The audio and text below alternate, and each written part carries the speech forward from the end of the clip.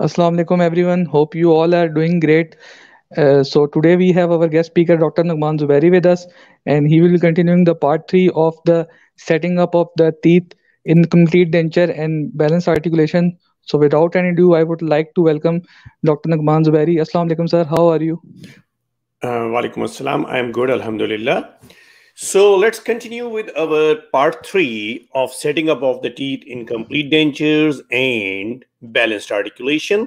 Our next lecture will be how to, in the coming week, we will be having how to achieve this balanced articulation. Like we have done the setup, why it is required, how it is being achieved, what are the advantages of having it, etc., etc. So now let's start with this topic.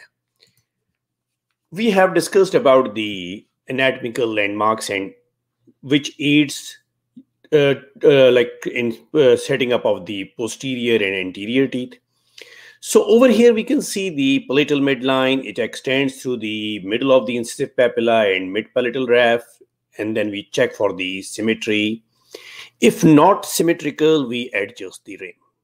We have also discussed about the midline and canine references. There is a line which passes through the distal of incisive papilla and should be perpendicular to the palatal midline. So it should intersect the cusp tips of the canines. These two lines should be scribed on the cast and the record basis. They will give us the reference for our anterior teeth setup. Now on patient's face, we have to find out the canine lines. The 6 maxillary anterior teeth, they occupy the space between the distal of the right canine eminence and the distal of the left canine eminence. Midline is also taken in patient's mouth. It's a line drawn anteroposteriorly bisecting the mid-sagittal suture, incisive papilla, and labial frenum. It coincides with the midline of the upper dental arch.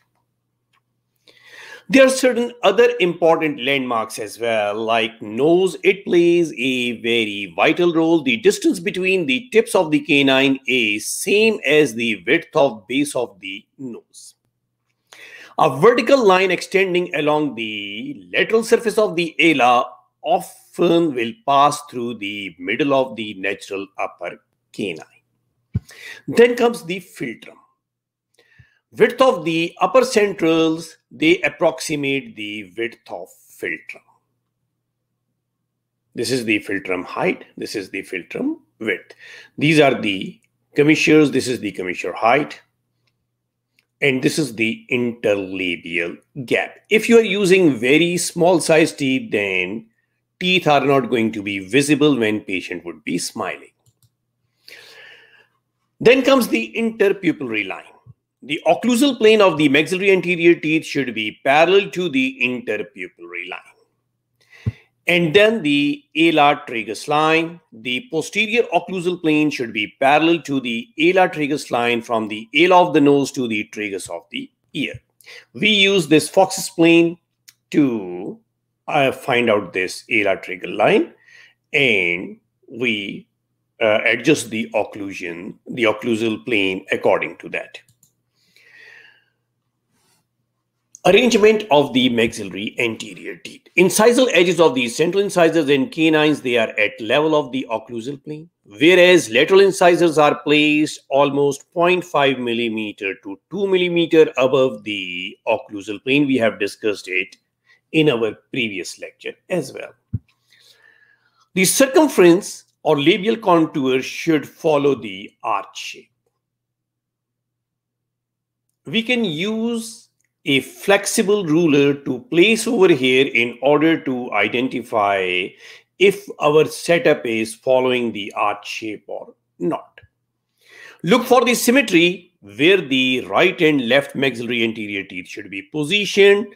They should be symmetrical on either side of the arch. Now over here, don't let the record bases dictate you for the setup of the teeth. They should be arranged as they needed to be arranged. You have to do alteration over here. Do not follow the shape of the record basis. Just follow the arch shape, and you can do some necessary alteration if aesthetics are going to dictate you. When we are going to place the maxillary central incisors, and these are the first teeth to be placed. So what we do, we firstly identify the midline, we replace the labial contour of the upper wax block, and just touching the occlusal plane, we are going to place the maxillary central incisor. Incisal edges placed more anteriorly than their necks to support the lips in a slightly prominent and natural position. So the inclination will be slightly positive, and to give slight overjet as well. The long axis of the tooth is parallel to the vertical axis when viewed from the front. The long axis of the tooth is sloping labially when viewed from the side. As I have told you, we call it positive inclination. If they are inclined in such a way, the teeth are inclined in such a way that the incisal area or the occlusal area is labial or buccal to the cervical area, that is known as the positive inclination. When the incisal area or the occlusal area is more lingual as compared to the cervical area, that is known as the negative inclination. So in central incisors and lateral incisors, we are going to have positive inclination. Now comes the maxillary lateral incisors. The lateral incisor should be positioned with the incisal edge 0 to 2 millimeter of the occlusal plane, as we have already discussed, 0.5 millimeter to 2 millimeter actually. But some of the authors, they say that you can even place it very close to the central incisors, incisal edge where it is, or closer to the occlusal plane. This will vary according to the age of the patient. Older patients would not normally be expected to have a youthful step between the centrals and laterals due to the wear of the centrals and canines, which makes sense. The incisal edge is placed more anteriorly than their necks to support the lips in a slightly prominent and natural position. I have explained to you that we need, even in the lateral incisors, positive inclination, a positive overjet type of thing, slightly overjet. The long axis of the tooth is tilted towards the midline when viewed from the front. The long axis of the tooth is tilted towards the midline, at an angle. Again, very important point is the cervical. If you are looking at from like the front area, the cervical area should be slightly distal to the incisal area in all the anterior teeth. The long axis of the tooth is sloping labially when viewed from the side. The inclination of the slope is greater than that of the central incisor. The incisal edge is 2 millimeter above the level of the occlusal plane up to 2 millimeters, 0 millimeter to 2 millimeter above the level of the occlusal plane, and the edge is tilted towards the midline like this. Maxillary canine. The canines should be positioned to show their mesial aspects when viewed from the front. The incisal edge should just touch the occlusal plane. The incisal tip, it should just touch the occlusal plane. The neck of the canine should be prominent and more anteriorly placed than the incisal edge to emphasize the canine eminence and to support the lips. In canine, the cervical area will be more labially placed as compared to the incisal tip. Now, teeth from here onwards towards the back, towards the posterior area, they will go into negative inclination. Labiolingually negative inclination, or buccolingually negative inclination. The long axis of the tooth is parallel to the vertical axis. When viewed from the front, a mild mesial tilt is supposed to improve its aesthetics. The cuspal tip of the canine touches the plane of the occlusion. We can see the reflection over here. Lateral incisor is slightly away, central incisor is touching, and canine tip is touching. Now the upper posterior teeth. The upper posterior teeth are set over or slightly buckled to the ridge such that their occlusal surfaces lie slightly buckled to the lower ridge. The teeth are positioned to create a compensating curve. The steepness of the curve depends on the condylar angle, the cusp angle of the teeth, and incisal guidance angle. The steeper the angle, steeper will be the compensating curve needs to be. Curve of Spee and curve of Wilson, when we talk about those in the complete denture prosthodontics, they are called compensating curves. In our next lecture, when we will be talking about the balanced articulation, how to achieve it, we will discuss those in detail. The curve of Spee should match the condylar angle to maintain contact between the teeth in protrusive excursions. Upper first premolar setup. First premolar setup. First premolar. The long axis of the tooth is parallel to the vertical axis when viewed from the front. The buccal cusp touches the occlusal plane and the platal cusp is positioned almost 0.5 millimeter away from the occlusal plane. Upper second premolar. The long axis of the tooth is parallel to the vertical axis when viewed from the front. The long axis of the tooth is parallel to the vertical axis when viewed from the side also. Buccal and platal, both the cusps should be touching the occlusal plane. Buccal and lingual, both the cusps should be touching the occlusal plane. We can see it in the reflection. Even here we can see that. Here, only the buccal cusp should touch. Now comes the upper first molar. The long axis inclines distally and buccally. The mesioplatal cusp contacts the occlusal plane. Mesioplatal or mesiolingual, whatever you call it, it should be touching the occlusal plane. This tilt provides the lateral curve. The lateral or the curve of Wilson, which we call in natural dentition, that compensatory curve, lateral curve. Upper second molar. The long axis of the tooth is tilted buccally when viewed from the front. The long axis of the tooth is tilted distally when viewed from the side. There is a tilt to have both the compensation curves. No cusp touch the occlusal plane, but the mesioplatal cusp should be close, very close to the occlusal plane. But none of the cusps should be touching the occlusal plane. Just the mesioplatal cusp or mesiolingual cusp, they should be closer to the occlusal plane. This is to create the compensatory or compensation curves. Now come the lower incisor region or lower anteriors, I must say. The long axis of the tooth is parallel to the vertical axis when viewed from the front. When viewed from the front. This is the occlusal plane. The long axis of the tooth slopes slightly labially when viewed from the side. The incisal edge of the tooth should be 2 millimeters above the plane of occlusion. Mandibular lateral incisors. The long axis of the tooth is parallel to the vertical axis when viewed from the front. The long axis of the tooth slopes slightly labially when viewed from the side, means from the proximal area, like this. But not so steeply as the central incisor is.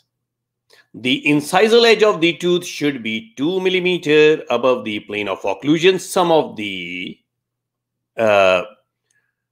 authors, they recommend 2 millimeters. Some say that at the level. So whatever the author we are following, we will go according to that. Mandibular canine. The long axis of the tooth is very slightly tilted lingually when viewed from the front. Very slightly tilted lingually. Because we know that our upper canines are also in negative inclination. They are going in negative inclination. Centrals and laterals, they are in zero inclination. They are straight. The long axis of the tooth slopes slightly mesially when viewed from the side. The canine tip is slightly more than 2 millimeters above the occlusal plane at the same level as of centrals and laterals. Centrals, laterals, canines, all should be at the same level. Whether you are keeping it at the occlusal level, occlusal plane level, or 1 millimeter or 2 millimeter above the occlusal plane, whatever is your intention, they all should be at the same level. We have discussed it in our previous lecture as well. Now comes the mandibular first premolar. The long axis is parallel to the vertical plane. The buccal cusp of the mandibular first premolar should engage the mesial marginal ridge of the maxillary first premolar. Lingual cusp is below the occlusal plane while the buccal cusp is 2 millimeters above the occlusal plane. Mandibular second premolar. The long axis is parallel to the vertical plane. The buccal cusp tip should engage the embrasure between the maxillary first premolar and second premolar. Its two cusps are about 2 millimeters above the occlusal plane. The central fossa of the mandibular second premolar and the first premolar are over the crest of the ridge for the stability. Central fossa. So that antagonists, they are going to occlude in the central fossa and provide stability to the lower denture. The teeth need to be set over the crest of the ridge to maximize denture stability and support. We have even discussed it in our previous lecture. Now comes the first molar. The long axis of the tooth slopes slightly lingually when viewed from the front. That is for lateral curve. The lingual cusp is below the occlusal plane and the buccal cusp should be 2 millimeters above the occlusal plane for the anteroposterior curve, which is also known as curve of Spee. This is how it should be. Mandibular second molar, the long axis of the tooth slopes slightly lingually when viewed from the front. Both the cusps are 2 millimeters above the level of the occlusal plane. The curve of Spee is created by slightly elevating the distal half of the first molar and by elevating the second molar by about 15 degrees up from the occlusal plane. We have to keep in mind about the overjet and overbite both in the anterior region and the posterior region. Avoid too much overbite or too little overjet.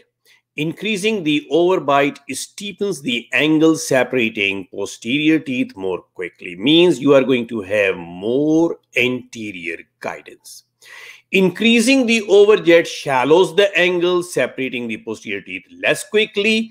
Hence, you will be grinding the cusps for allowing for the, because when there will be increased anterior guidance, you need taller cusps and deeper fossae. When there is less incisal guidance, means in increased overjet or in reduced overbite, you will be requiring smaller cusps and shallower fossae. Well, we have discussed it multiple times that in our natural dentition, when we protrude the mandible and incisors, they come in contact, posterior teeth, they get separated. We do not want this to happen in our complete dentures. To avoid that, we need balanced articulation in the complete dentures. The separation of posterior teeth is affected by several factors like Hanauquint, the condylar angulation, which is recorded by the protrusive record, incisal guidance, which is set by the dentist when making dentures. I have already mentioned about that, like the overjet and the overbite. Cusp angle and foci depth selected by the dentist, occlusal plane that is determined by the dentist in forming the wax rams, and curve of Spee and curve of Wilson, which are the compensatory curves in complete dentures that depends on the inclination of their teeth which are set. We will discuss how we are going to play with that. We need a lingual centric occlusion. Make sure that the palatal cusps of the maxillary second molar occlude properly with the central foci of the mandibular second molar for the stability of the dentures. And in all the eccentric movements, there will be minimal separation of the teeth so that dentures are going to be stable and positioned properly.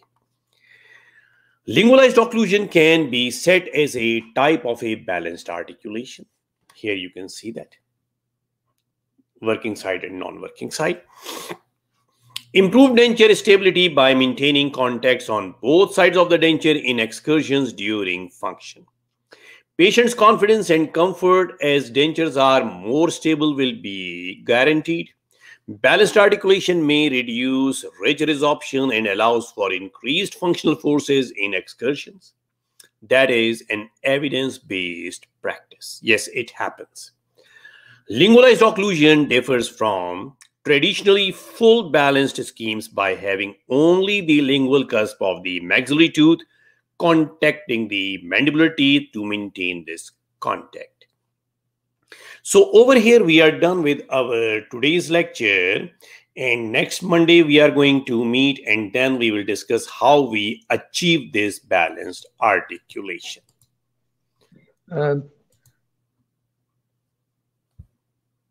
Hello? Farooq? Thank you very much. And any questions, any queries, please contact us and we will definitely get back to you. We will give you all the responses, whatever your ambiguities, any questions, any queries, we will address to those. Thank you very much and have a very wonderful rest of the week. Thank you very much. Thank you, sir. Khuda Hafiz.